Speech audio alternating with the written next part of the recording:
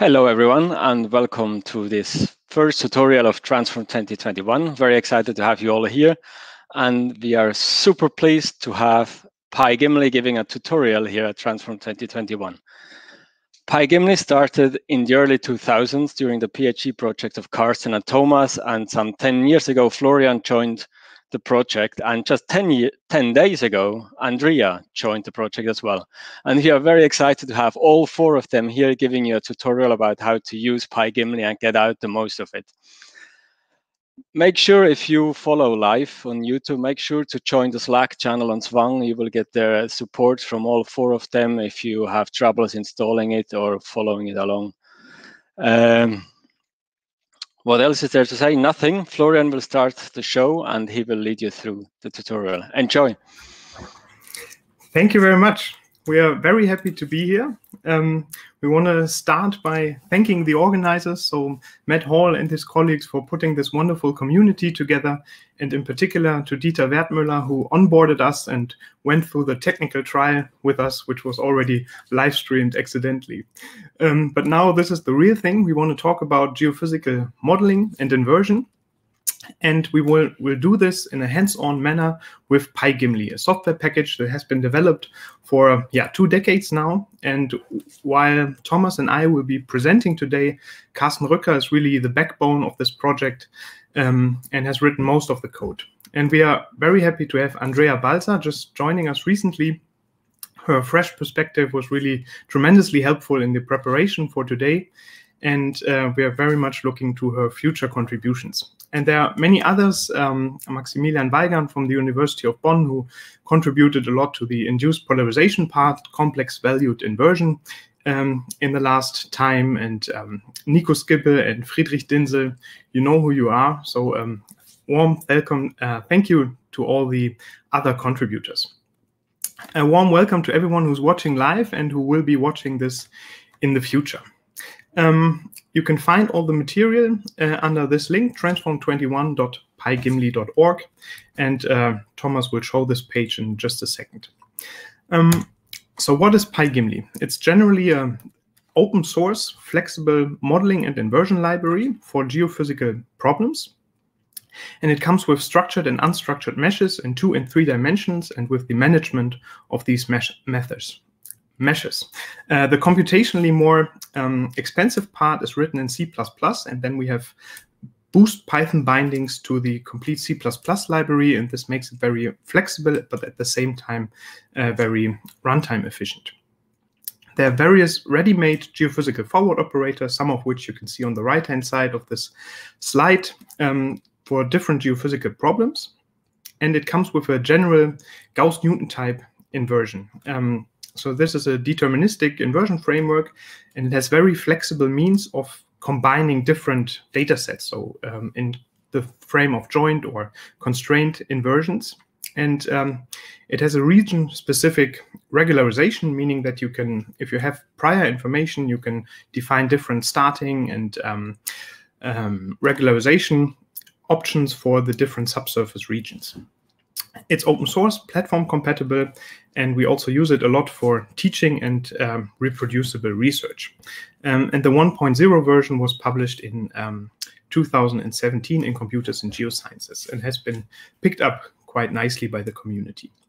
A little bit on the software architecture, because the software architecture also builds up our outline today. So we built up on a number of very powerful dependencies for visualization. We use VTK, Matplotlib, PyVista recently, mesh generation, triangle in 2D and Tetkin in 3D, but we also have interfaces to Gmesh and in particular Mesh.io, where you can basically load in any mesh from outside, and then hopefully also the subsurface integration in the near future. And on top of that, we have PyGimli, and the very basic level would be the equation level. And Thomas will start with that later, where you can basically solve a partial differential equation on a user-defined geometry. On top of that, we have the modeling level. So this now already includes the physics for the given geophysical problems, different types of forward operators. And on top of that, we have the so-called application level. And this upper high level is probably the entry point for most users. So if you have a data set, you want to load it, you want to pre-process it, you want to invert it, and visualize both results and data misfit. So what we will also do later. This is the way to start. And these 3 different levels will also be discussed today, starting with the mesh generation and the equation level. So this will be our outline for today, starting to build a subsurface model, solving a partial differential equation on that very model, moving to the modeling level, so taking the same geometry, but then solving a geophysical problem, in this case, cross-hole travel time measurements. And then we will have a 10-minute break, and we will continue with the inversion side of things. So the first half focuses on modeling, and then we continue with inversion, introducing both 2 geophysical managers, the travel time manager and the ERT manager, applied to synthetic and field data. And then in the end, we will explore a bit more what is possible, how to move forward from here, and also demonstrate the integration with other packages, so to build your own custom-made inversion. And yeah, with that, I'm very happy to hand over to Thomas.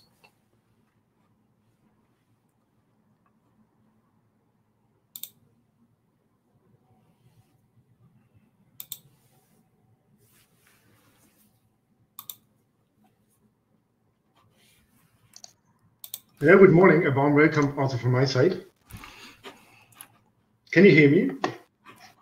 And can you see my screen? Yeah. Okay. The main entry point for PyGimli is the website pygimli.org, where you can look up several things. You can look up tutorial examples. We go into details about that later on. Main source of information will be the AP documentation, where you find all the different models that we are going to use in this tutorial. But now we come back to the transform tutorial, and we straight go to the transform page. It's a GitHub page where you can find all the Jupyter notebooks that we're going to use today. You can git check out from here. You can download the notebooks by yourself, and you can start. There's also installation instructions, and but we are not going to do this installation right now.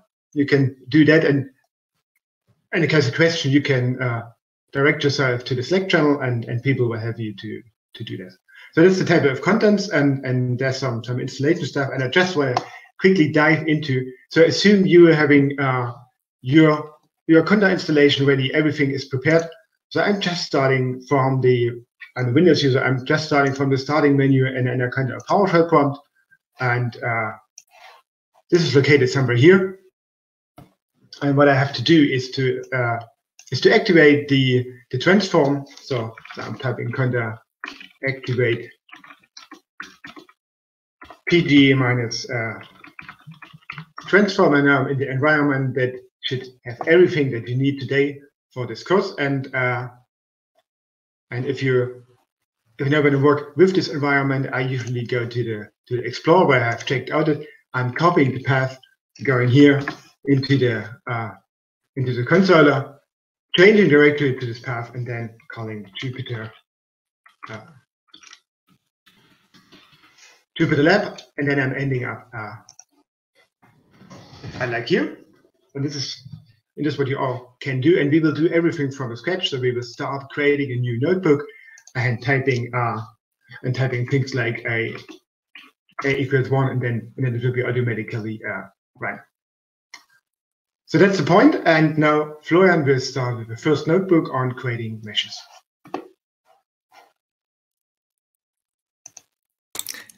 Yes, very happy to do so. So I'm in a clean notebook here. I copied the one that was distributed, but there's not much copied except the heading and the objectives of this notebook. So in this notebook, we want to talk about how to create a subsurface geometry and a mesh. And we will also talk about the differences.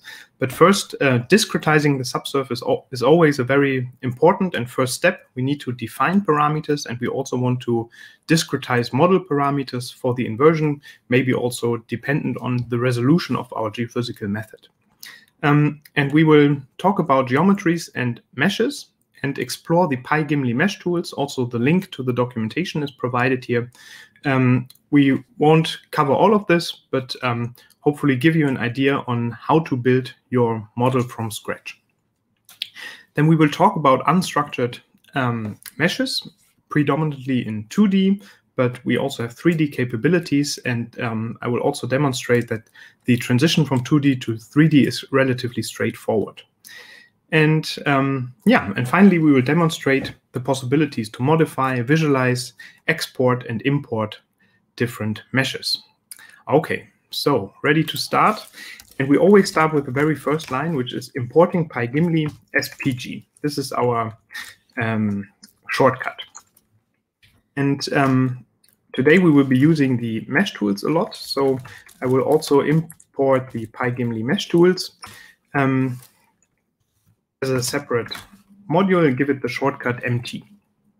So this just saves us some typing throughout the run. And then we will start by creating a subsurface model, a geometry. And the very first part is we define some values. So let's say we have the left corner of the model, which is at minus 30 meters, the right corner at 30 meters, so 60 meters in total length. And then we also have a depth of 25 meters. So these are just Python integers, or floating point values, of course, are also possible and make more sense here. And then I use this information in a kind of a hello world. So create world is the function where we start with a lot, which creates the geometry and also comes with some information on boundary conditions, for example. So we can define the lower left and the upper right corner of the geometry. So the or the upper left and the lower right is also possible. So I will use the left and the surface at y equal to 0. I also have to define the end keyword argument. And just in case you never worked in a notebook before, what is really handy is if you have a function that you will be using. So create world.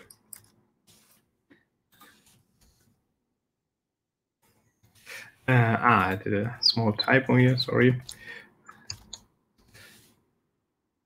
So this is the function. And if you do Shift tab within the brackets here, you will see the function signatures. So what type of arguments do we need to provide to the function? And the ones without the default arguments, so without equal to something, these are the ones which have to be specified. So they are non-optional, and this is start and end. And then there are many others we can define. And so start and end are mandatory, and then we will have a look at the others. And we define the depth here in the so negative y values. Okay, and important is then to give this thing a name because we want to reuse it later.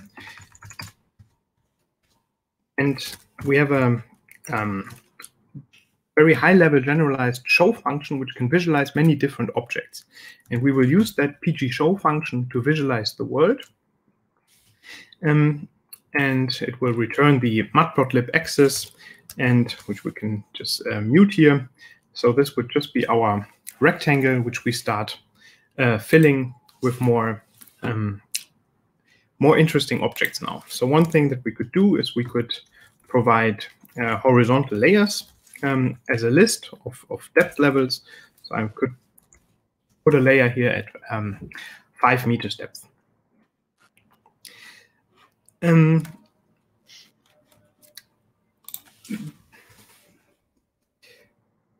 If you type mesh tools and then create and press tab completion, you will see many different functions to define geometrical objects, in particular in 2D, but also a lot in 3D. And again, we have a lot of import and export functionality for other more sophisticated 3D mesh generators.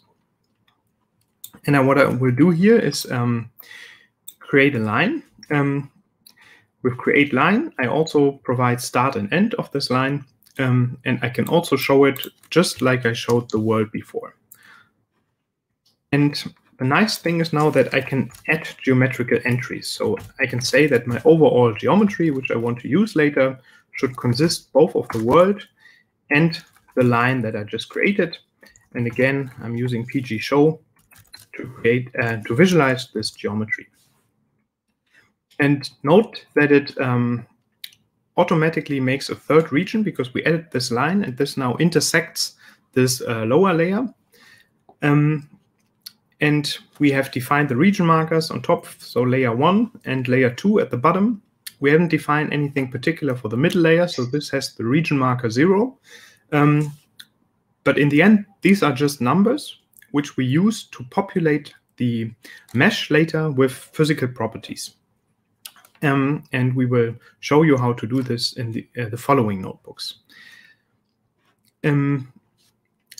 Okay, so let's make this a little bit more interesting. I think a very flexible function for creating mesh geometry is create polygon, where you can basically specify a number of points which are then connected and optionally closed into any arbitrary shaped objects.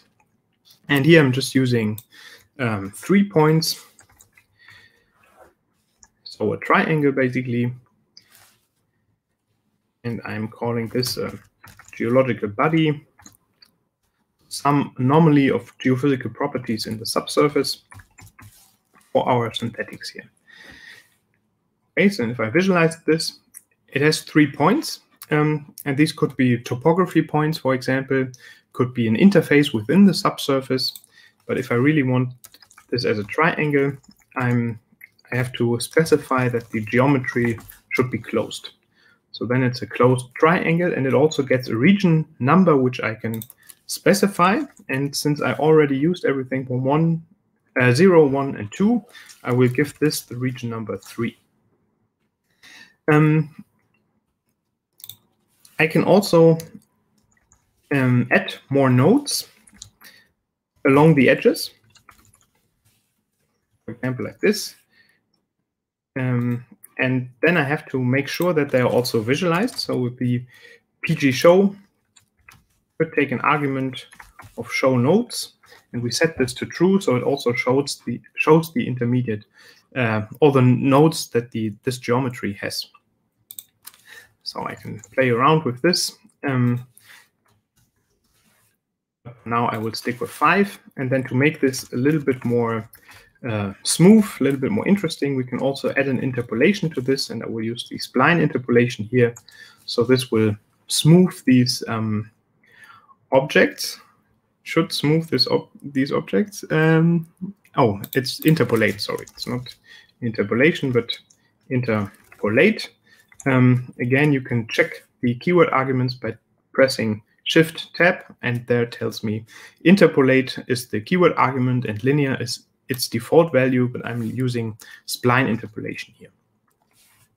And this gives me this object, which I can then also add to my geometry. So I can do something like this, adding the body to the geometry and showing the resulting geometry in the end again.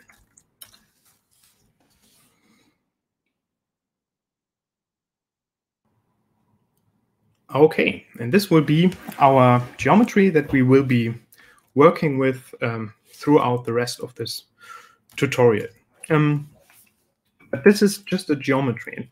So basically it's a geometrical definition of boundaries, of regions, but it's not a mesh yet.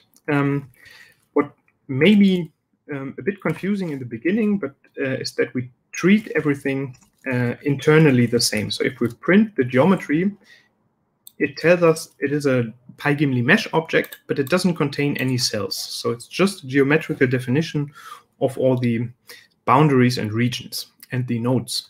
But it's not a mesh yet that we can use for finite element simulations or parameter estimations. And how do we get from the geometrical definition to the mesh will be then the next step that we discuss here. Maybe another thing that I should note, because you saw that it already contains a lot of boundaries, and you see the region markers here, the geometry also contains boundary markers. So I can visualize them by boundary markers equal to true.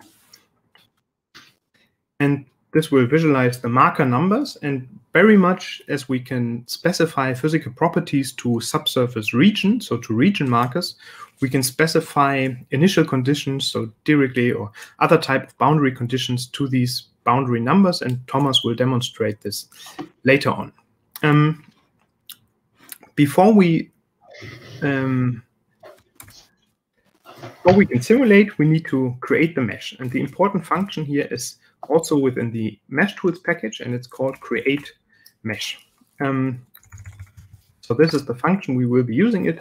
In Jupyter Lab, if you put a question mark behind the function, you also get the documentation, and a very powerful tool or very general feature of Python is that it's open source, so you can also put a second question mark, which will give you also not only the function signature, but also the code behind it. So you can always see what is happening behind the curtain. And this create mesh function takes our geometry as the very first argument. So this is a piecewise linear complex, so the first object here. And I will call this the mesh, which we will be using in the following. And I can also visualize it with the pgshow high-level function. Again, pgshow is capable of showing many different types of Python objects, or PyGimli objects, and it basically then distributes to the individual show functions. So we have PG, and this comes with a viewer interface, and then we have in 2D MPL and PyVista in 3D, and this has a show mesh function, and if pgshow gets a mesh, it basically distributes to that function and also passes on the keyword arguments, and there are a lot of settings that we can use to make nice figures. Okay, but I will be using pgshow here just because it's a bit shorter, but keep in mind it's just an entry point. And this can take the mesh, and this would be with default settings, so just calling the triangle mesh generator and populating the geometrical object which we defined earlier, and accounting for these boundaries and the objects we defined. If we want to do finite element simulations with this later, then we also need to be aware of mesh quality. So we want to avoid sharp edges, so we need a high quality mesh also to get the for high numerical accuracy. And also when we do an inversion, we also have to be aware of our mesh, because each triangle would represent a subsurface parameter, and we want these parameters to be to be according to the resolution of our method. Okay, so we look at the keyword arguments that we can specify here. And the first thing is quality. And the quality basically represents the smallest allowed angle within each triangle. So if I would set this to a very low value, let's say 5 degrees, then I would get a very low quality mesh. I can increase this further. So this doesn't look much different, maybe 20. We see to achieve a quality of 20, so to have angles which are at least larger than 20 degrees, we also need more cells. So the quality also scales, correlates with the number of cells which we have in the end. And some reasonable values are usually between 33 and 34. Maybe I'm going with 33.5 here, which looks like a nice quality mesh, so nicely shaped triangles. And there's also a tutorial on the website which showing also how to calculate and how to visualize mesh quality. Okay. Another thing, if we have a high quality mesh, we also need to be aware of the number of cells we have. And this can be specified with the area keyword, which is basically the maximum allowed area of each triangle. And if I put this to a high number, then nothing will change here because it will still need to satisfy this quality factor. And to get the quality, it needs some cells. So it doesn't affect anything if I'm having a larger number here, but it will affect if I'm using a smaller number, because then I'm specifying the maximum cell and it still needs to obey this quality criterion. One last thing maybe is to use the smoothing. So it calls an additional smoothing algorithm of the mesh generator. So, and this looks like a pretty nice mesh that we can use in the following. And we will pick up on this mesh, and you also have it within the Git repository. And we can save the mesh with the save method. And we just have to provide a file name. So we can just save it as mesh.bms. And the geometry is a little bit different because we also need the geometrical definitions of the boundaries and the regions. And then we have the export PLC function. So exporting a piecewise linear complex, which takes the geometry as the first object, and then also file name. So I'm just calling this geometry, which you can then reuse later. Okay. So to the interest of time, I will go to the ready-made notebook that you also have available and talk a bit about mesh modification. So how can we modify the mesh we created? And one first thing would be translating mesh. So I'm doing a copy here. I'm calling PG mesh, which basically just creates another instance of the mesh so we can keep the unmodified version of it. And the mesh comes with different methods. And one method would be translate, where I can provide scaling translation factors in the different spatial dimensions. So here the mesh will look very similar, but the X and Y labels have changed, so the position of the nodes have changed because I shifted the complete mesh by 500 meters along the X-axis and by 25 meters along the Y-axis. Another modifying method would be scaling. So I can call the scale method of each mesh, and I can say, okay, the X dimension stays the same, but I want to exaggerate the vertical dimension. And that would, of course, keep in mind that this will also affect the mesh quality. So you could look at mesh quality before and after the mesh modification. Another thing is rotate, which takes the vector of the rotational axis, and this is defined in radian. So I'm using the degree to radian numpy function here, and I'm rotating by 20 degrees. And this will just put a little tilt in my model, so slope, for example. And another form of mesh modification is extrusion. So I can take a surface topography, so just a line, a one-dimensional mesh, and can extrude it into the subsurface into a two-dimensional mesh, or I can take a two-dimensional mesh and extrude it into the third dimension. And this third dimension is provided here, so just takes a numpy array with different positions in this added dimension. And then I'm rotating it here again, just to show you that, that this method we used before, rotate, also works on a three-dimensional mesh, because keep in mind, this extrude mesh on a 2D mesh will produce a 3D mesh. And we can visualize this with the help of PyVista. So make sure to check out Bain Sullivan's tutorial tomorrow, where you will learn much more about this wonderful software package. Okay.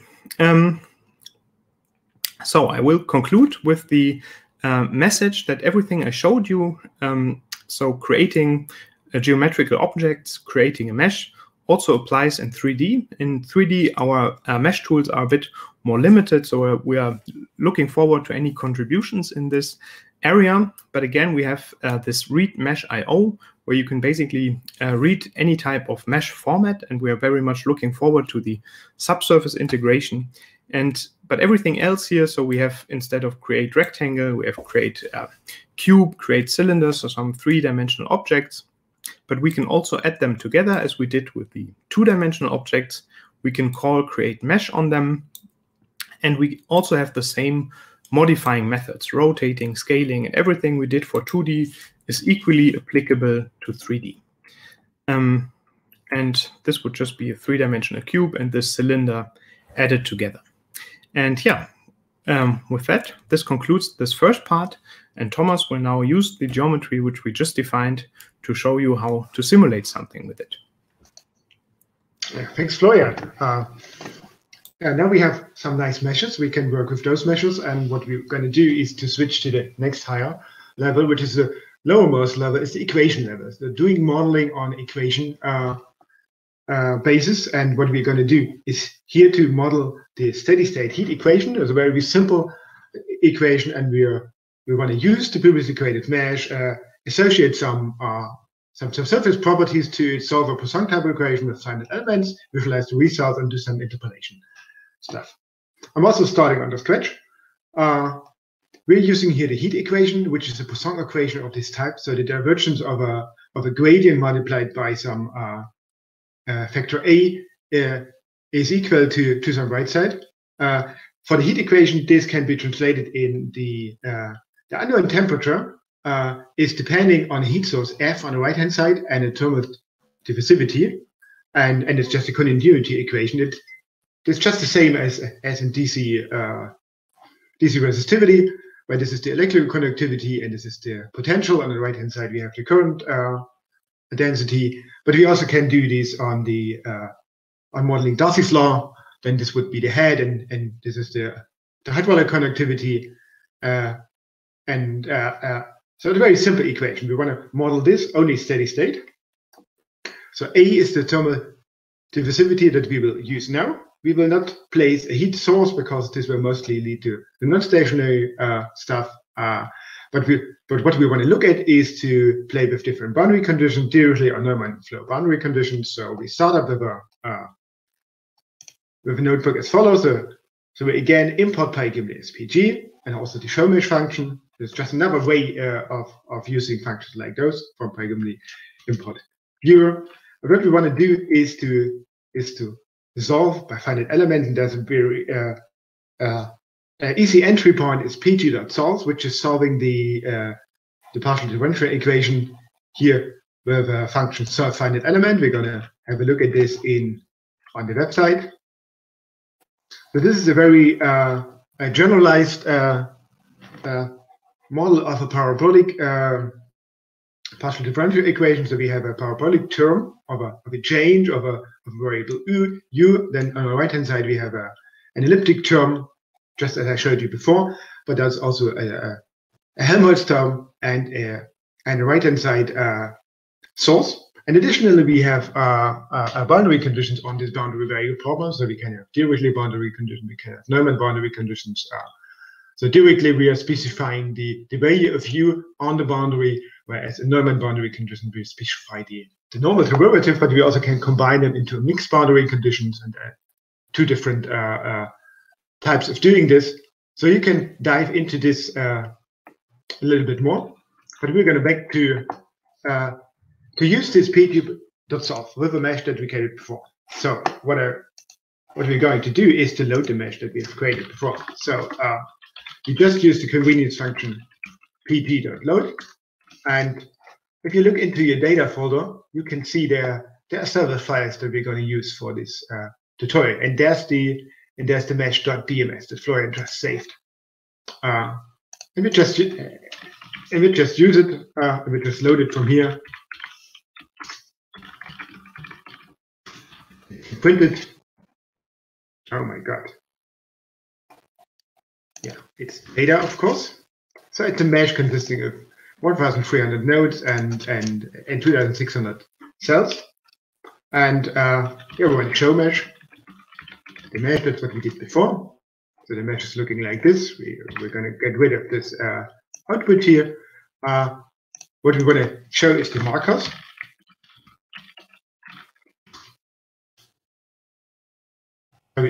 Now we see the markers, which is both the cell markers in the subsurface going from 0 to 3, but we also see the boundary markers, and those will come into play right now when we do the modeling. So we just have to remember the top boundary is marked by a boundary marker -1, and all other boundaries are marked by a boundary marker -2. If you want to show the mesh additionally, we can easily look into the signature of the show mesh, and then we can say show mesh yes, show mesh equals true, and then we see both the markers and the mesh.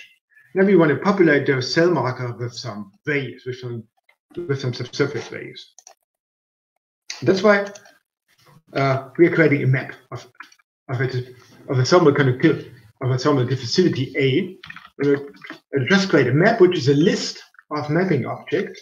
So we're just saying, well, we have a region 0, which is the middle layer, and we'll just give it the value of 1.0. Then we have a region 1, which is having a thermal conductivity of 5, which is a bit higher, which is the top layer.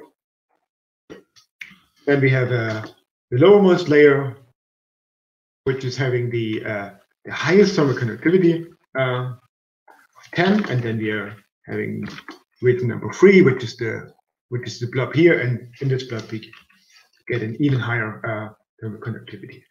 And we're gonna use this. If we look into show mesh, we can not only specify a mesh, we can also specify some data that are populated with this. So those data can be a long vector equaling the number of nodes, number of cells, but it can also be a map. So what you're going to do here is to visualize the map thermal conductivity, and we see here's the image of a thermal conductivity. So we have a value of 1 here, a value of 5 here, a value of 10 and 20 in evermore. So if we want to do, we could also look at this in the log scale. If this property is meaningful to be looked at the log scale, and then we can just do it, and then we have a log scaling of thermal conductivities.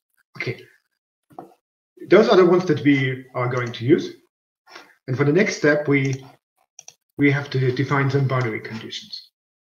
So I'm specifying this via a dictionary object. So the first part of a dictionary, the key, is called directly, and this means we are specifying directly boundary conditions, and then the value of this dictionary is again a dictionary where we specify the boundary marker of -1. You remember it's the top surface with a value of 5. So we have 5 degrees on the top, and we have on all boundaries we have 12 degrees on the bottom.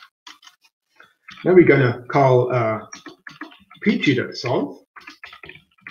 What we need for this is the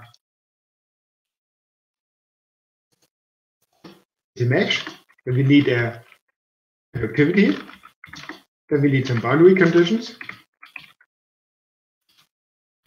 And we have an all function, mostly a verbose flag that is telling us, please tell us something what you're doing.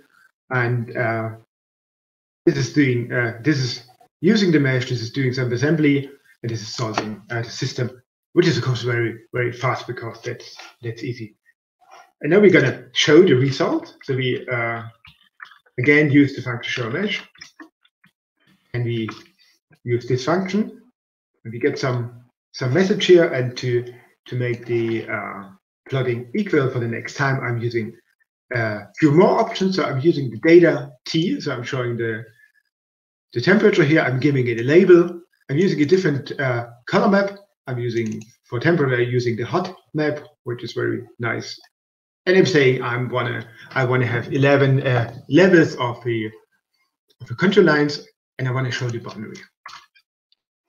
So now we see the boundary here with black dots, and we see the temperature, which is 5 degrees on the top, and it's 12 degrees on all opposites. So we see our boundary conditions are sufficient, and there's almost constant temperature in the top layer because the thermal conductivity is so low.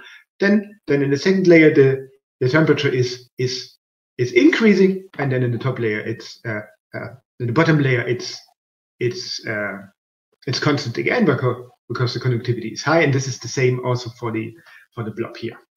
Just to show you some different boundary conditions, I'm going to use a mix of directly and Neumann boundary conditions. So in this type, I'm only using directly boundary conditions on the top, which is 20 degrees on the surface, and in all other boundaries, I use a Neumann boundary condition, which means some outflow. It's a negative number, some outflow on all the other numbers, and I'm going to compute this.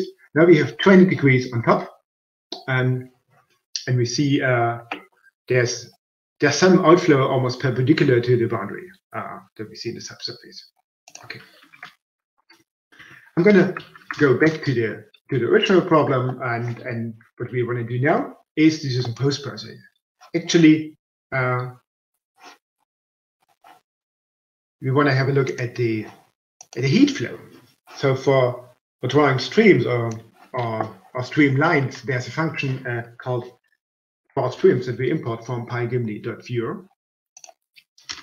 And then we call again the same show mesh function that we used before, but at this time we return the axis and the color bar to it. So every show function has got 2 return arguments, which is the axis that we plot. It's a matplotlib axis in the 2D case, so we can plot whatever we want to into this axis, labeling, placing dots or text or whatever. And the second one is the color bar, and in this axis we are additionally plotting some streams, and we're going to proceed with we're going to call it with a mesh and the temperature. It's generating the streamlines of this temperature field, and now we see it here in the subsurface. It's not only the temperature field, but we also see the heat flow, how it's going to the surface and how it's entering the boundaries of our mesh. Okay.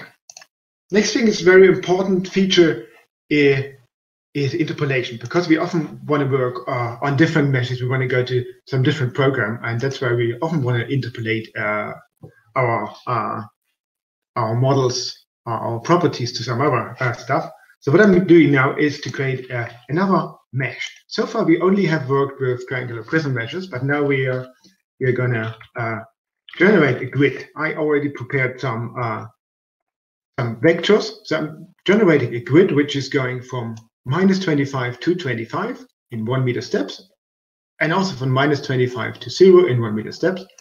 And I'm going to show this grid. For this, we see we need to import NumPy. And see this grid down here. Actually, we want to have this temperature distribution on the grid. So what we're going to do is to retrieve a temperature on the grid, and for this we are using PG interpolate. Again, we can look into the doctrine, which is quite large because there are many different ways of doing interpolation. And we use an input mesh, which is our mesh that our solution is existing, and then we have some output, and this could be the grid, but we can specifically interpolate the results onto the cell centers. So we are interpolating to a point set which is consisting of a cell centers, and here for showing we use the same plot as before, but only using grid and T grid here. Now we have what we usually do in inversion. We have a constant temperature in each cell because it is because the temperature distribution has been interpolated onto the cell centers, and this is representing the distribution of t on the grid. But you can also do something something very similar by just making a copy of this. Now we are gonna interpolate not on the cell samples, but on the cell nodes. Now we have again a contour line representation like before, but the solution is now living on the node. So we have the number of nodes for the T grid instead of number of cells. So this could also be different kinds of interpolation. Interpolation is basically included into the finite element, because finite element operator is an interpolation operator. And what else could we do? We are very often are interested only in a small amount of the data. So what we can do right now, and I'm going to copy this, is to produce a temperature log. Maybe we're interested in how's the temperature behaving along this line at x equals 0 down the line. So what we're going to do is to produce an NumPy vector which is going from 0 to 25, and then we are doing a list comprehension of positions. The x position is 0, and the z position is minus d, because z counts upwards, and so we have minus d, and we run through those steps and generate a position vector, and then we interpolate not on the grid but on the position vector, and all the rest is just plotting. So I'm just plotting this temperature curve on the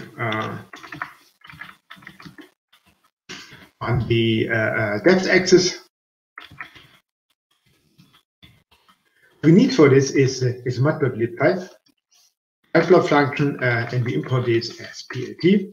So it's in the ready-made notebook, but I just forgot to call this.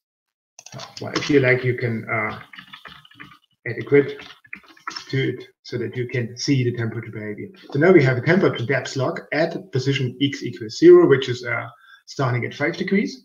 Upper boundary then is constant because it's a constant conductivity.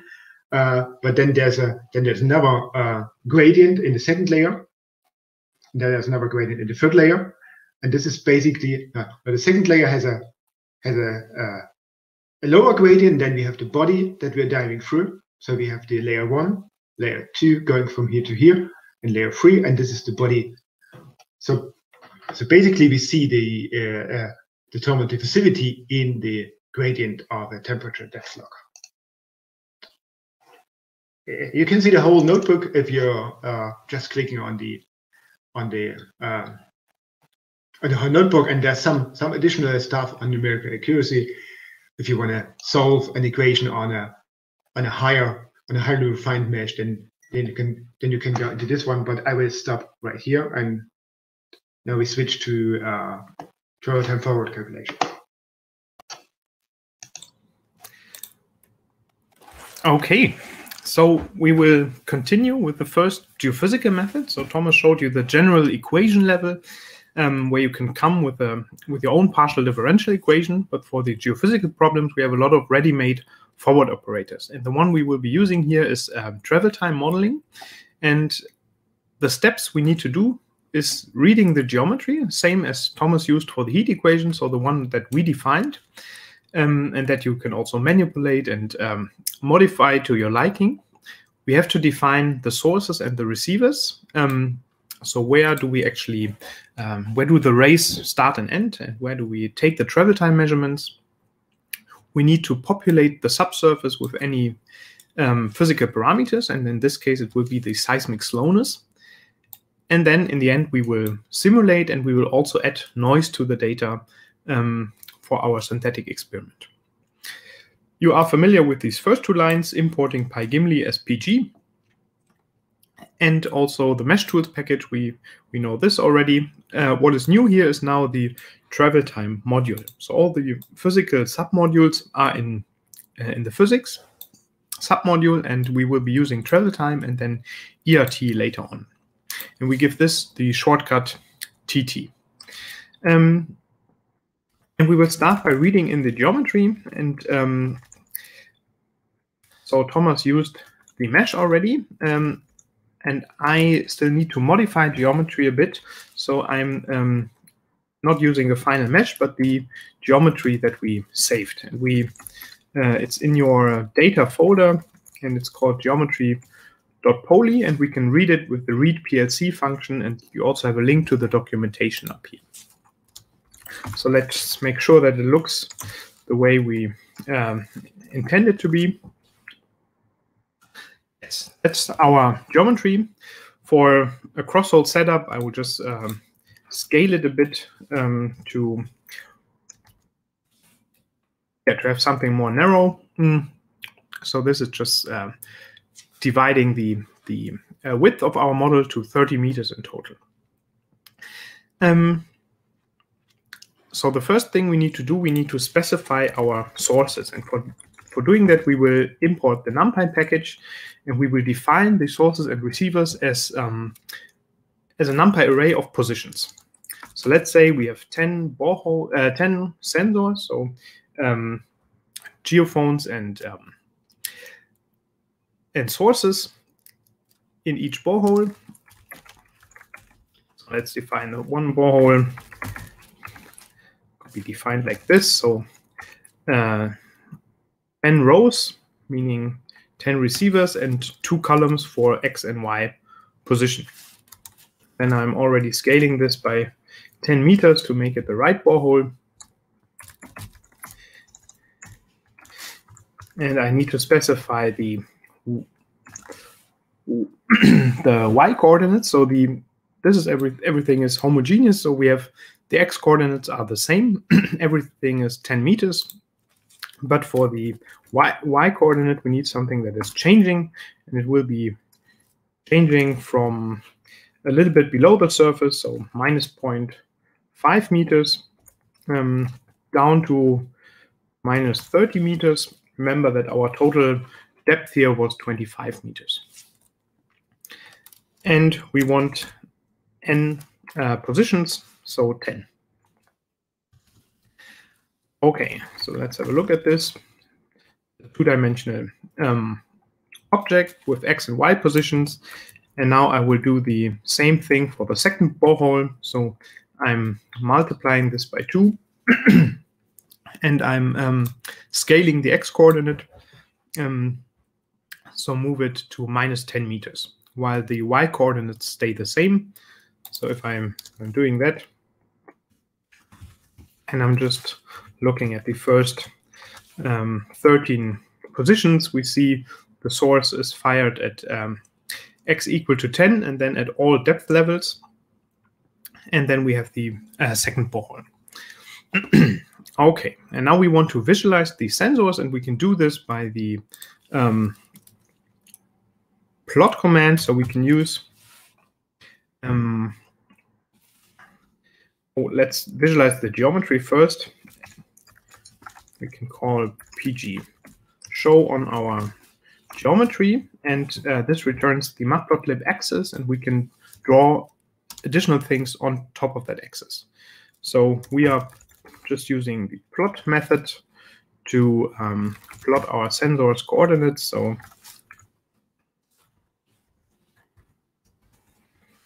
X positions and Y positions. And let's make it red dots. Okay, so these are my sources and receivers, left and right from the anomaly that we want to image. So I just defined them in a NumPy array. What I need to do now is I need to add them to the geometry. So I'm iterating over every position in the sensor position that I have defined. And for every position, I'm calling our geometrical object. And this geometry has a method called createNode. And I can hand over the position to it. And what I also need to do, I need to create a mesh on top of this geometry. So I'm calling the createMesh function again that you're already familiar with.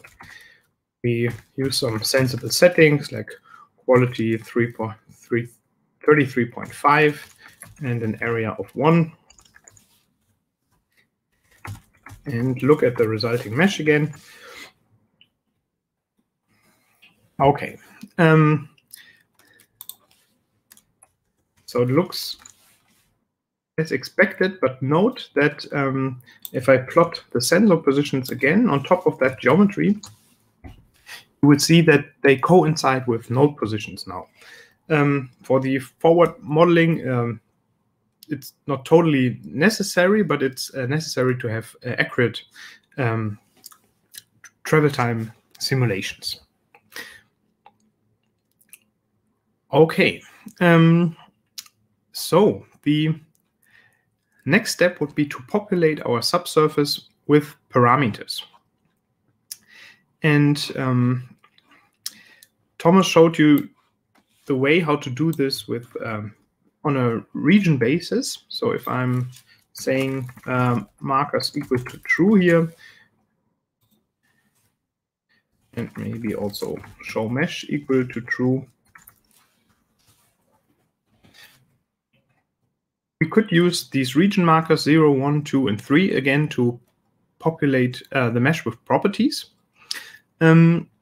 But we could also do this on a cell-by-cell basis. And this is very flexible, so you could, for example, read in simulation output out of a flow and transport simulation and reuse that to calculate the geophysical response. So we will do a NumPy array of velocities. And here I'm using 5 entries for 1, 2, 3, and 4 entries. Sorry, 1, 2, 3, and 4. So these 4 entries with 800 meters per second, 500, 1,000, and 2,000. And I'm mapping this with the cell markers. So the mesh contains many different methods. And we have full flexibility, so we can also iterate for every cell in mesh cells, for example, and print the cell center. And I'm just doing this for the first 5 to not have too much output. And for every cell now we could do another for loop and iterate over the nodes, so we have access to all the entries in this mesh object. And we also have access to the mesh cell markers, and this will map our 4 values now to all the cell markers. And this only works because the Python uses zero-based indexing, and we have the marker 0 within that mesh. Otherwise, you would need to account for that by subtracting 1 here. Okay, and this has more than 1,000 entries, and this coincides with the number of cells. So if we print the mesh, we see that we also have 1,380 cells. And to check if everything was mapped correctly, I'm plotting the mesh against our vector that we just created, and we see our subsurface model. So this would be the label that I can provide. We have the PG unit with some predefined default, so this would be the default for velocity in meters per second. Okay, so now I have the mesh, I have added the sensors, but I haven't specified what do I really want to measure. So where do the rays start and end? And for that we have a convenience function, which is called create crosshole data, and it takes the sensor position and it basically provides the rays of every possible combination between the boreholes. And this returns a data container. And you can think of a data container a bit like Pandas data frame. So it comes with different columns, and you can see the entries here. So it's labeled data, and we have G for the geophones and S for the sources. And we also have the sensor positions. These are also part of the scheme file. And now we will iterate over sources and receivers. So S and G again, source and the geophones. And now I'm iterating over these 2 arrays. So every shot and geophone position, which makes up 1 ray. And if I'm just maybe looking at the first 5 of this,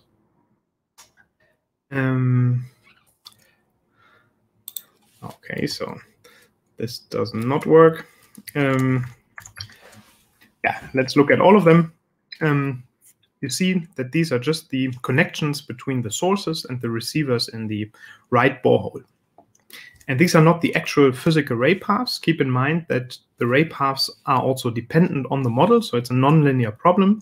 And Thomas will show you this later. So this is just the connection between the geophones that we use for the measurements. Okay, so now we have everything, and after the break, we will talk a bit more about managers, and Thomas will introduce you to this travel time manager during the inversion. Here I'm only using one function out of it, and this is the simulate function. And the simulate function takes the mesh we already created. It takes the scheme that we created before, and it takes the subsurface properties, so the slowness values, which would be in our case here 1/v. We can also specify the velocity, but you have to name the right keyword argument. Okay, and then other important keyword arguments here are secondary nodes. These are additional nodes placed on the edges, so on the lines in 2D and on triangles in a three-dimensional tetrahedral mesh, for example. And these allow the rays to pass through the cells at different angles, so it increases the accuracy of the travel time simulation. I'm using 4 additional nodes here on every edge. I'm specifying a noise level, which would be 0.1%, but we usually define the noise for travel time measurements in absolute terms. Could be a triggering offset, for example. This would be in the same units as we have the data, so in seconds. And then we can also provide the NumPy seed to create the Gaussian distributed noise so that we have this reproducible for our research work. Okay, and this runs, and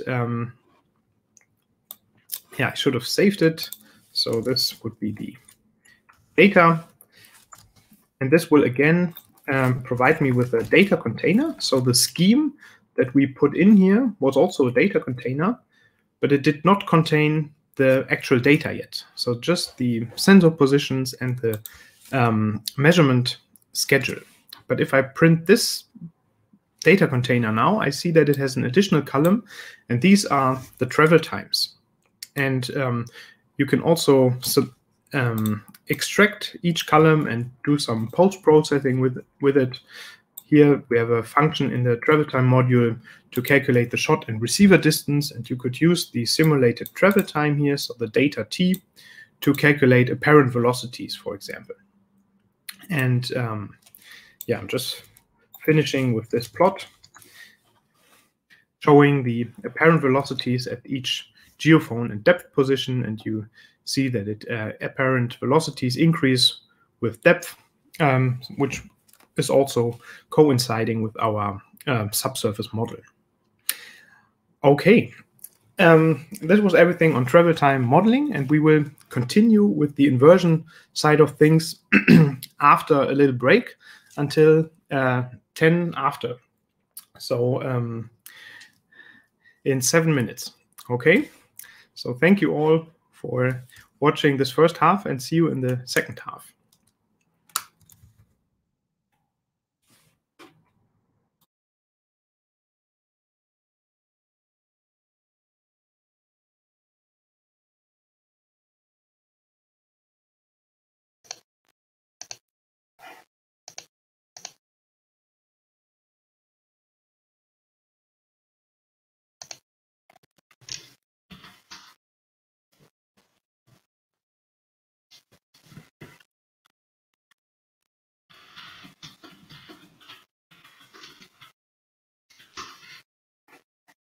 Okay. Welcome back. I hope everyone enjoyed some fresh air, some fresh coffee. We're going to proceed with what we did before with travel time. Now we want to do some inversion of this data, and I want to show you some introduction to the to the method managers. So we are now at notebook number 4, and we're going to start from scratch again.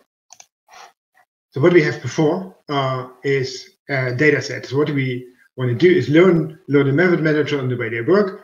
We want to invert those data and play around with some inversion options just to get a feeling how PyGimli is working and what we have. Okay. So we started with the typical import stuff, and then we're starting to include the data. For this, we load in the mesh. We're using the travel time module TT, which is also a convenience function load, and we're going to load in the data travel time .dat, and we can print this data, see what's in there. So we have 20 sensors, we have 100 data, 10 by 10, 2 times 10, and then we have different fields in the model. So we have the geophone field, the shot field, the geophone field, and we have the model travel times T. But we also have the error in the column error here. So what we're going to do is have a look at the data, because we haven't looked at the data itself. So we could easily include a nice function. In PyGimli, there's a lot of nice functions. You can explore them in the viewer function. In the MPA, there's a function called show vec matrix, which is doing nothing else than showing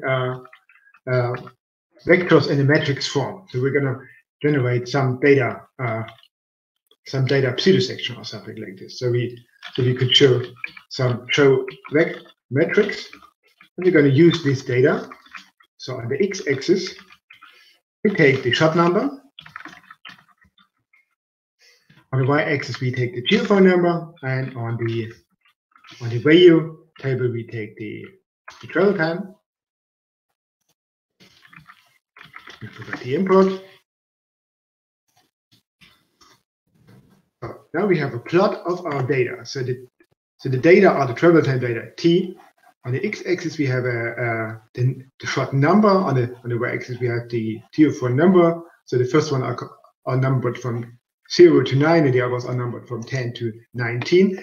Actually, we would like to have some more plotting, so that's why I generated a nice function for it, which is also showing the same metric, but instead of numbers, I'm using the depths. So I'm indexing the geophone numbers and shot numbers with the depths and showing this vec matrix, and we're going to pass all quarks, our keyword argument that we have, which is, for instance, the label. So we're going to plot the data travel time here. So now we have the shot depth in meters, which is 0.5 to 23, and we have the geophone depth in meters, and we see the highest travel times occur where the shot and the geophone are very low, and the lowest travel times occur in the middle, where our fast velocity plot is residing. So we can see something already in the data. We could, if we don't have noise on the data, we could also do this right here. And I'm going to do this right now. We could add some additional noise. Let's say we want to include 0.1 milliseconds of additional data. So what we are going to do is to have a look at the data. And we're using the time runner and adding some random noise. Therefore, we're using the NumPy package NumPy.random, and we're using Gaussian random noise. Remember, we are dealing with L2 inversion, so it's always a Gaussian number. So we're generating a random number of Gaussian rays and multiply it with the error value, which is in this case dt. And finally, we also add this to the error, because now the error has changed. And we just add this dt to the error. we don't have errors, we can do this right now. Okay, that's not a big change, but we can look at the crossfire data now, where they have visually changed. Now we see there's some more error on the data, which is kind of big. But we're going to see whether we can extract something out of it. Okay, first thing we need for an inversion is a mesh. That's why we are creating a regular grid mesh. So we have generated the synthetic data with a triangular mesh, but we are not going to use this mesh. This is an inverse crime to use the same mesh for the inversion as for the forward calculation. So that's why we're creating a new mesh. And I've prepared some x and y vectors, which is going from the minimum of our data positions to the maximum of our data positions in x, using 15 steps in this case, and the same for the y data. And then we're going to show this grid that we generate by the convenience function grid called x and y, and we're going to show this here. Now we have this grid. We're going to see our sensors. That's why we are going to add something more. But additionally, we are returning again the axis and color bar objects and plotting the sensors with red markers on it. And then we see the mesh. So we have the leftmost borehole here, and we have the rightmost borehole here, and we discretize the subsurface into rectangles, and all rays should go in this model. So we don't need any outer space that we have in the forward calculation. Okay. Now we're gonna proceed creating a manager. We call this manager MGR, and this is a travel time manager. We can initialize this already with the data, and we can see what's in the manager, and we can explore a little bit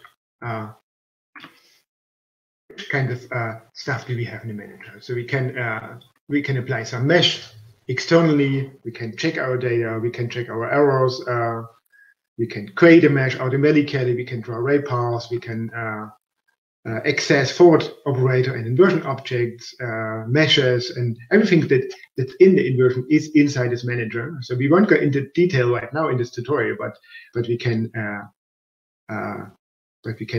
use a few of those functions like show result and show ray paths and whatever.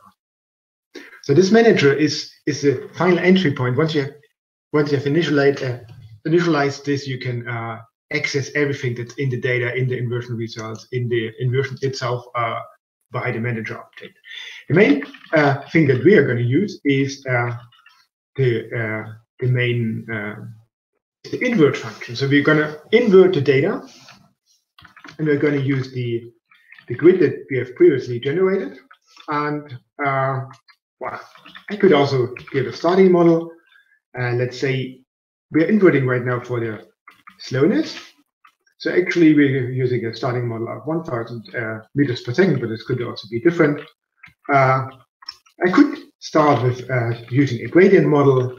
This would be typical for a fraction size mix, but in this case I don't need a gradient model, and I can also specify some additional options, like the secondary nodes that Florian showed. And I'm choosing 3 secondary nodes. I will show you what this means. And I could start the inversion. Now I have a problem. So this shouldn't happen.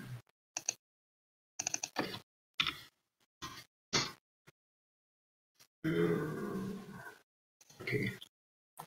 So it seems like our additional error was a bit too high. So we're going to start from scratch again, reading in the data. Almost noise-free data than the noisified data.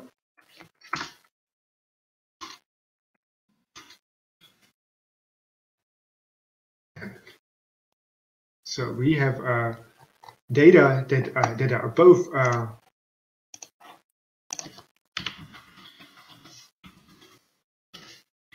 looking at the data. So we have travel time data that are below 1.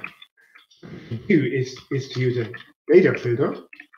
We're just saying data t is smaller than 0, or maybe smaller and equal to 0, and filter them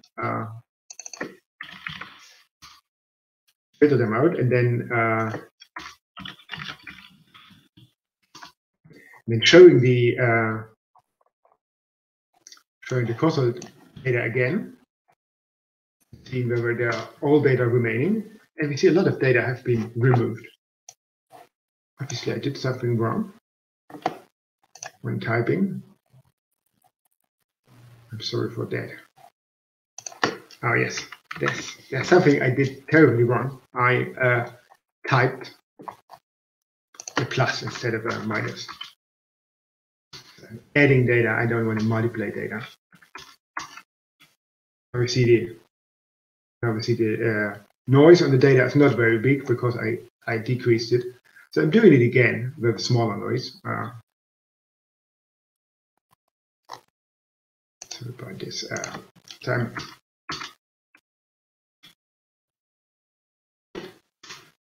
This is noise-free data. Now I'm adding 0.1 millisecond to the data and for the causal data, and now we see noise a little bit increased. And now we're gonna see that nothing is filtered, but our inversion should be running. Actually, the inversion was telling us that there are travel data below 0, and this shouldn't happen. So now the inversion is running. And I apologize for this inconvenience. So we see the inversion has been running, but we don't see any output.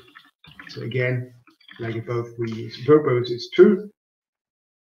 And we see some more output. We see the travel time for the modeling object. We have a linear data transformation on the data. We have a logarithmic data transformation on the model.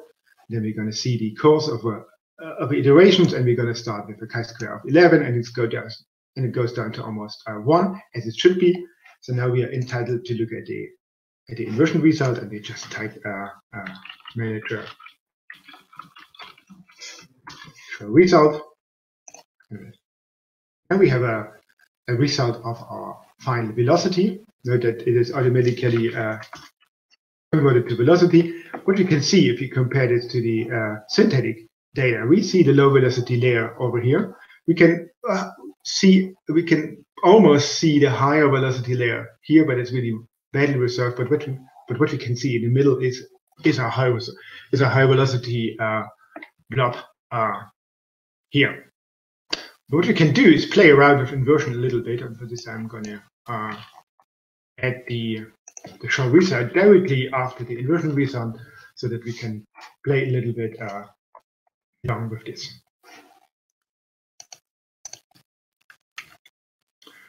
So we can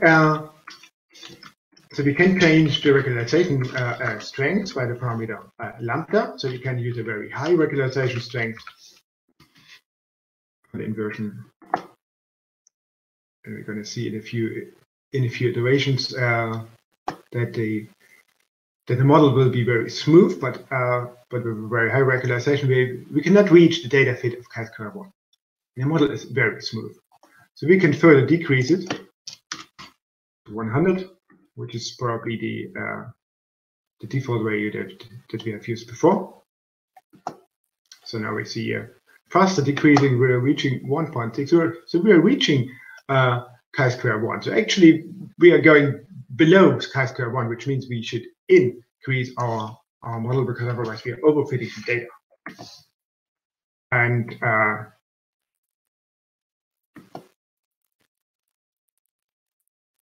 now we should reach a point where we actually end up in chi-square 1. So we could do this automatically. There's also a scheme where we optimize this parameter so that chi-square 1 is exactly reached by section. So we're increasing and decreasing the model until we really reach chi-square 1. We could also use L-curve methods, and there's a lot of stuff in there. So now we are again pretty much close to the value of 1. And we're going to show the result, but again we're going to give back the axis. And what we also can do is to use the convenience function show ray paths. And we're plotting the ray paths on the axis, and of course we should also give a model. Just a moment.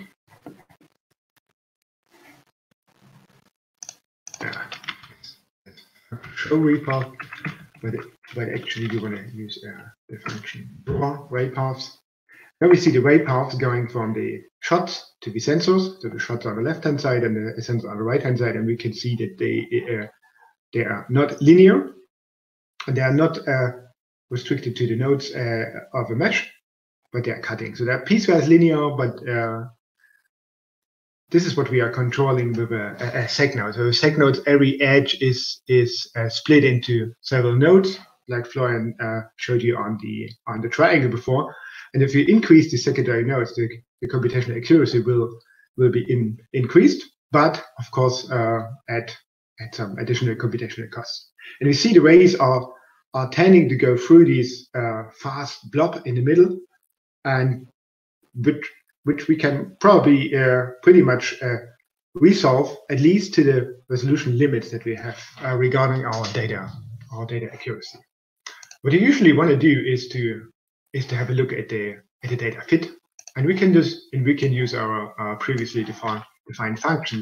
So we're going to use a matplotlib subplot, so two subplots next to each other, and they show the crossover data once we show the measured data. And the other one we can access the inversion. So having MGR inversion, then we can access all the inversion stuff. So we can have a look at the chi-square history. We can look at the absolute error mass. We can modify whatever we need, like the maximum iteration number, the model history. We can access the model response and things like this. And we're going to use the model response right here and show it next to the data, which are looking quite similar. So we can visually really nicely explain our data. And that's why we're going to have a look at the misfit, which is the measured data minus the forward response. And for plotting misfits, we are usually using the such a blue, white, red color scale, so which is 0 center. So that 0 means perfectly matched, and red is above 0 and blue is below 0. And we see a patchy of blue and red values, which means we don't have much structure. So there's only one value here which can hardly be fitted. It could be some outlier in the data, or could be some problem. So we could deal with that with additional options like robust data. This will iteratively reweight the data. So we can have a look at the result.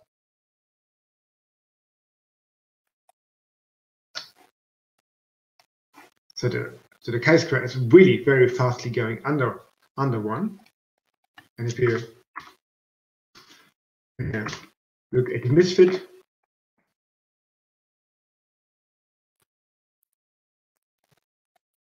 so if we look at the misfit, it is not too much decreasing, but this very single value does not remain. So apparently there's something still in the leftmost sensor. But otherwise, data are really the data misfit is really nice, because this is one important thing that people should look at. Is the misfit, is the histogram of a misfit and the distribution of a misfit. And if we are ending up in the non-correlated Gaussian data of a misfit, we are entitled to look at a model. In this case, we know the error, but in many cases we don't have an idea of the error. That's why for field data it will be very important to look at the data. This is the next point we're coming to, is field data, and we're gonna switch to ERT now. Florian. Okay, so you saw the inversion, how the method managers are structured, and we used that for a synthetic travel time data set. And now two things will change. We will move to another geophysical method, ERT, and also we will move from synthetic to field data. But you will see that a lot of other things also stay similar. And since we use another geophysical method, we also have to import another subpackage. So we go to pygimli.physics again. And now don't use the travel time, but the ERT module. And we will be loading a field data set, which is in your data folder, which is in the Git repository, was acquired at a beach of the island Borkum, northern Germany. And we will use that here as a demonstration. So we will in this data container, and we will have a look at the data container again. We're just printing it, so it tells us we have 81 electrodes this time, roughly 1,500 4-point configurations, and many more columns now. So A, B mark the current injecting electrodes, M and N mark the potential measuring electrodes. We have the injected current I, the measured potential U, the resistance, so the ratio of the two of them, and what we need to process is then the geometrical factors, so that we are able to calculate apparent resistivities. So before we do that, let's have a look at the topography. So the data container also contains the sensor positions, and we can visualize them. We can call the pgx command on the data container, and we're looking at the vertical positions, data again, and let's link them. And to have equal sizing, we set the aspect ratio to 1. Okay, so you see that there's towards the coast, there's some topography, but not much topography. So just these 5 meters over 160 meters. So the topography effect, which we will explore now, will be of minor relevance. The analytical formulas for geometric factors that you know from the textbooks are only valid for a homogeneous half space. So for flat surface, we can also have buried sources for cross-hole setups, for example, but they don't work if we have topography anymore. So we need to recalculate them. Also, if you read in data from an instrument, the instrument does not know about the topography, so it will likely, if it gives k factors, then just the analytical ones. In the ERT module, there's this function create geometric factors. We will have a look at the arguments it takes. It just takes the data container, and we can set it to true, numerical to true, meaning that we will calculate the geometric factors numerically. And this means basically a forward simulation on a homogeneous model with a fine mesh and accounting for this topography.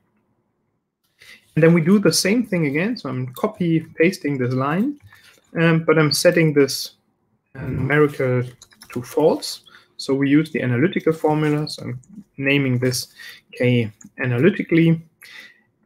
And we do this, and it will tell me that it is restoring the cache. So we have a PG cache operator, which you can put to functions which are of computationally more expensive. So you can restore the output of that function if the input arguments to the function did not change. So if the data did not change here, then it will just give me the geometric factors which it already calculated to save some time. So this is the warning here. So if you don't want that, you need to delete the cache. Okay, and now I'm using the ERT show function. So not PG show, but ERT show. And this will display an electrical pseudo section. And just so that we are on the same page. So in electrical pseudo section, we also demonstrated this here in this little video. I never thought I would be showing a YouTube video in a YouTube video, but life is full of surprises. So you see the measurement schedule to the left, you see the sensitivities, and on the right-hand side, you see the pseudo section developing. So the pseudo section is just a color-coded data table displaying the apparent resistivity, which the subsurface, so the apparent resistivity would be the resistivity that the subsurface would have for this measurement if the subsurface would be homogeneous. And for Venner and dipole-dipole measurements, these look nicely triangular shaped. Here, this data set was a multi-gradient measurement, so it looks a bit different. And we're not displaying the data here, but as the values, so you can display, define values that you want to display in a pseudo section. You could display the numerical factors, and here we are displaying the ratio of the numerical and the analytical geometric factor, which is essentially the topography effect. Another thing that we need before we proceed with an ERT inversion is the data error. And this is usually done in ERT with reciprocal analysis and fitting a linear model to the error. So this is done in the estimate error function in the ERT module. And it takes the data again, and we can specify the data in absolute terms. So here in a voltage, 50 microvolts, and also a relative noise floor with 3%. And I'm also adding the numerical, more accurate geometrical factors to the data container. So again, this behaves a bit like a pandas data frame. So I can use this create this new column K for the geometric factors and put my numerical K factors in it. And then I will show the data again, but not the geometric factors now, but the errors also within such a pseudo section. So these are percentage errors now. And you also see that there are some higher errors above 10% in the lower part here of this pseudo section. So the ERT data container also comes with method to filter. So you have ERT filter. Oh, you have ERT remove. No, not ERT, sorry. I'm calling the module I want to remove from the data. So I should call the methods on the data, sorry. So I want to remove from the data. And this can be done for filtering to remove geometric factors or errors or negative apparent resistivities. Yeah, in the interest of time, I will not do this here. I will continue with the inversion. Let's have a look at the data again. And now we want to invert it. And to invert it, we need to initiate the manager. Call this MGR for the manager again.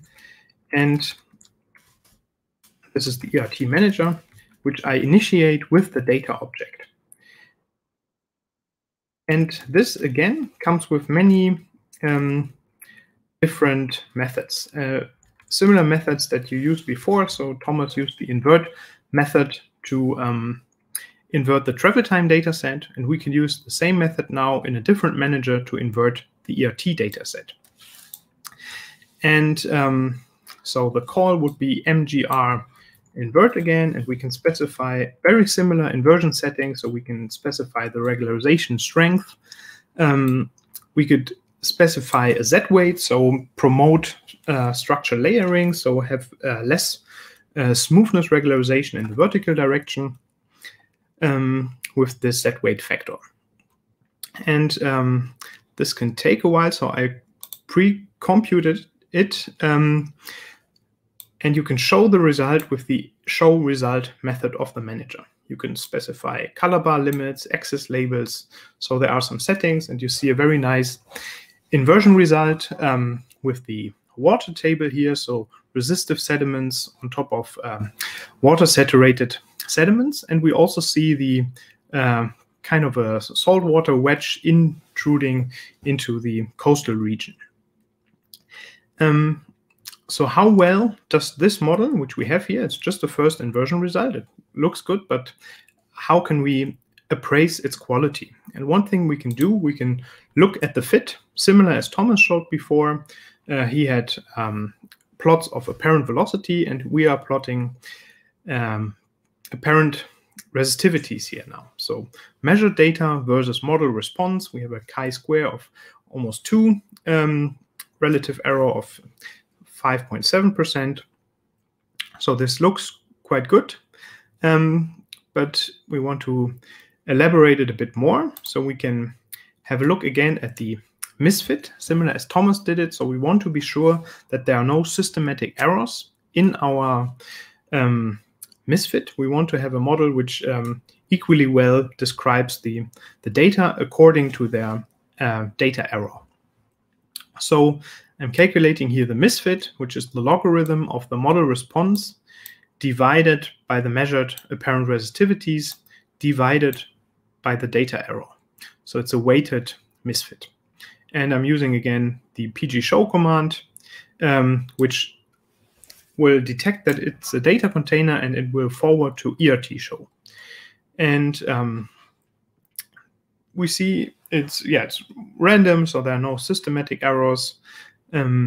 So looks quite good. One important thing here is, I shouldn't have done this.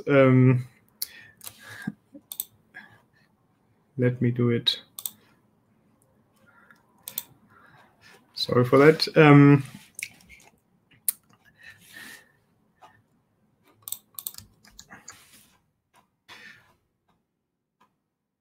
Okay, I will come back to that later. I have to interrupt it, sorry.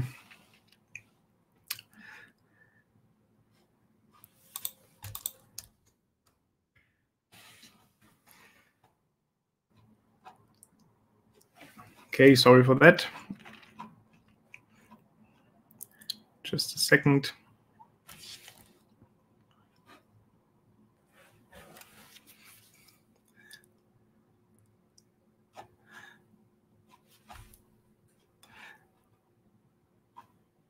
Yeah, the inversion takes some time now. I interrupted it. And I will continue from here, hopefully. Yes. So different than from in the travel time inversion, we do not only have the parameter domain where we want to estimate parameters, but we also have this bounding region. So I should make this a bit deeper here so that you can, or even deeper, so that you can see it. So in the yellow region, which has the marker 2, this is the parameter domain where we estimate parameters.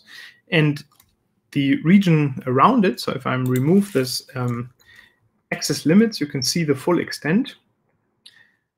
This is just an outer region, which is not populated with, where we don't estimate parameters, but we populate it with a prolongation of the parameters with inside the parameter domain, and then it's just used for repeated forward calculations to calculate a more accurate model response. And now we want to modify this parameter domain a bit. So this create paramesh PLC creates a piecewise linear complex. With the data container, we can specify the parameter size. And what I did here is I added this line to the mesh. So this represents the water table. So if I have some borehole measurements, for example, and I have a good idea on where the water table is, and at the water table, I would expect a strong contrast in electrical properties. And to promote this strong contrast, so to allow the inversion to allow the inversion model to have such a sharp contrast, I can reduce or even completely turn off the smoothing constraint across this predefined boundary. And this is what I will be doing here. We will be calling create mesh again with this modified geometry. We will display it, and you will see that this boundary is now part of the inversion mesh. And then we initiate the ERT manager again. Now it's a different type of inversion. It's a constraint inversion. So we give it another name. We call the invert method again with very similar arguments as before. And then we show the result in the end. And you see that this structural boundary, it's just a line that we added to the mesh. But since it received a marker which is larger than 0, it will be automatically picked up by the create constraints method, which will produce a smoothing matrix. And if it finds such structural boundaries, it will disable the smoothing constraints across these predefined boundaries. So this is an advanced type of inversion, which is very similar, but just very simple to realize with these PyGimli mesh tools. And we still see the intruding seawater. Okay, and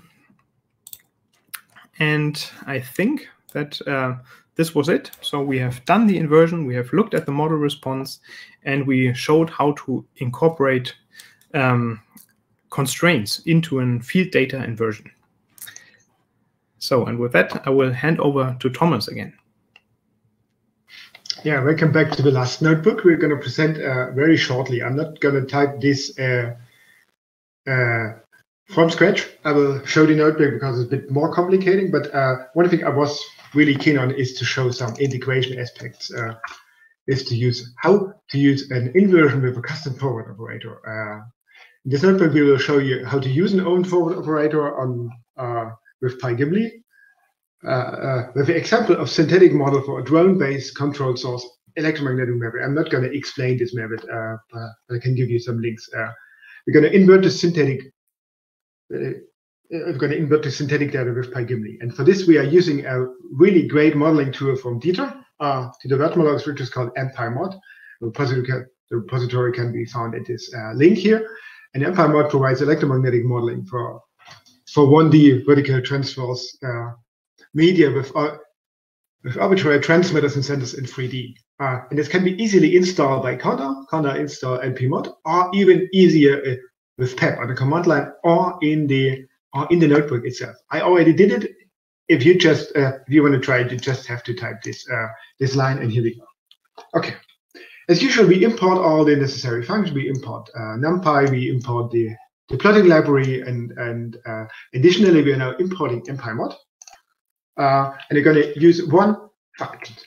And we first define some settings for the EmpIMod modeling that we use. We assume we're having a dipole transmitter on the Earth's surface, which is perpendicular to the 2D plane. So it's going into the y direction with a length of tx length, which is 400 meters in this case. So it goes from tx length divided by 2 to minus tx length divided by 2, has a strength of 1 ampere and everything. And then we're going to have receivers in the air, which are magnetic receivers.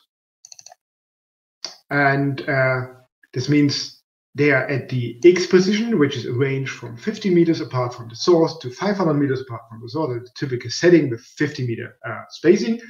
And the y dimension is 0. And we're going to the vertical magnetic field, which is the angles here. And this goes into the EmpIMod call. And there's some additional stuff that needs to be done for the EmpIMod call. We're using different frequencies that we allow. They are between 10 hertz and 5 kilohertz. And for doing so, we define a function which is doing the EmpIMod call. So EmpIMod is basically only called by the function empimod.bipole. And we give all those input data from above using this dictionary. And then we are going to use the resistivity in the subsurface. We're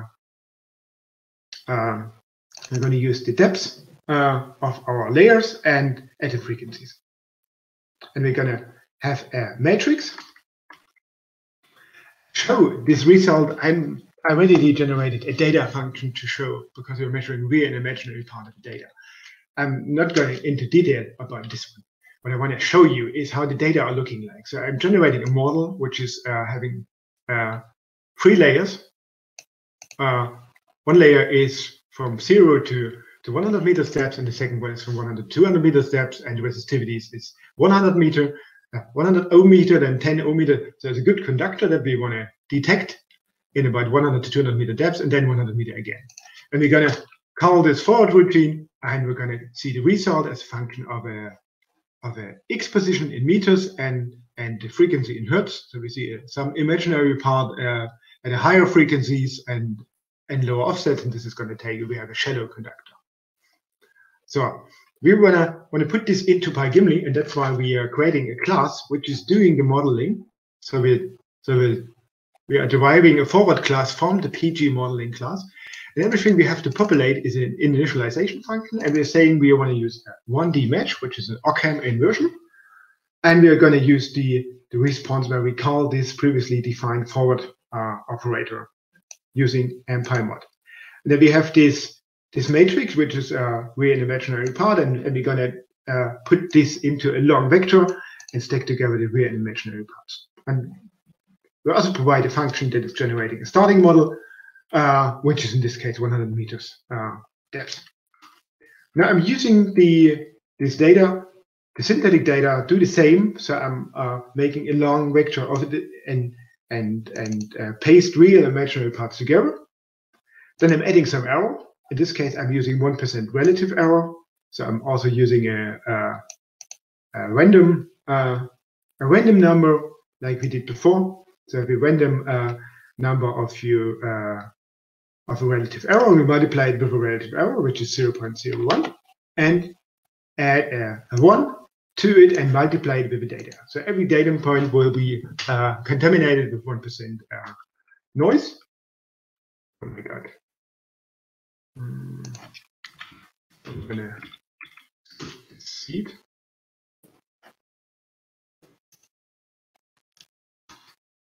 Okay. And I'm gonna define my subsurface model. So what I'm doing here is I'm defining a subsurface model out of 21 layers, going from 0 to 300 meter depth. And I'm initializing my forward operator with a fixed depth, and I'm starting with some resistivity, and I just can do a forward response of a resistivity, and I can print this response. And these are, of course, only numbers right now. We won't have a look at these numbers. But what we know we're going to do is to use this forward operator in inversion. It's as simple as that. We are initializing a PyGimli inversion. We're setting the forward operator. You could also pass it directly here. Then what we're doing is to set up a model transformation, which is a logarithmic transformation. So we want to have all our resistivities in the subsurface to be positive, and moreover, they should be above 1 ohmmeter, just to get rid of any problems. And we set this model transformation, and we run the model. It's as simple as that. So we specify in the inversion run, we specify the data, which is the data vector, then the error vector, which is being used for the error weighting, and we're going to specify a starting model of 100 ohmmeters, and we're going to have a look at the data. The chi-square is quite large at the beginning, and it's barely decreasing, but we will hopefully see that it will find some local minimum.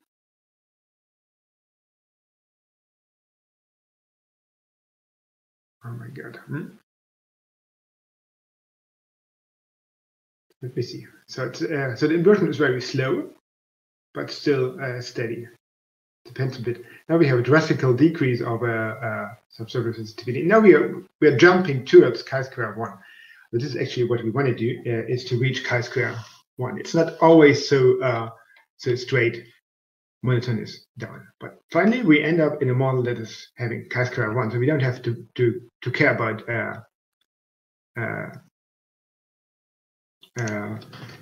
regularization strength. And the only thing that we want to do is to plot our subsurface model as a depth profile. So we're going to plot the model resistivity over the depth.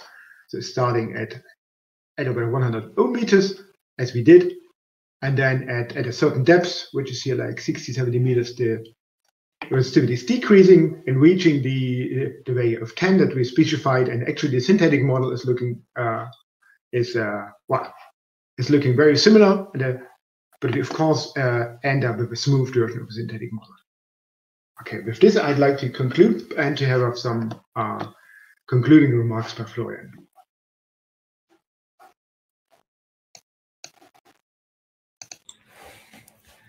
Okay, So this is where we will stop now, but this is not where you will have to stop. So there's a lot to explore on pygimli.org. We have a lot of tutorials on the basics, on mesh interpolation, on the structure of the mesh.